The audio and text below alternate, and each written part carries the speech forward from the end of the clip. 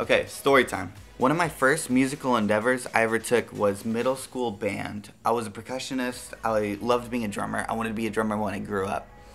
At the end of 6th grade, my grandmother came up to me and said, Zach, if you want to learn how to play the violin, I'll buy one for you. And I said, the violin? Heck yeah. So I was super eager to sign up for orchestra at the beginning of 7th grade, and I talked to the orchestra director, and he told me, Zach, I'm sorry, but there's just too many violin players at our school.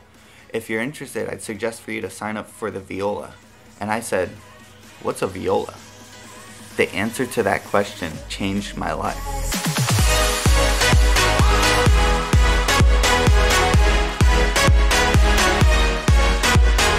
Now, I don't remember a lot about middle school orchestra, but one piece I'll never forget is Ashokan Farewell.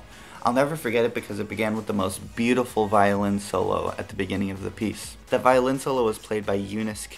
Eunice, if you're watching, you inspired me to become a better musician, and I thank you for that.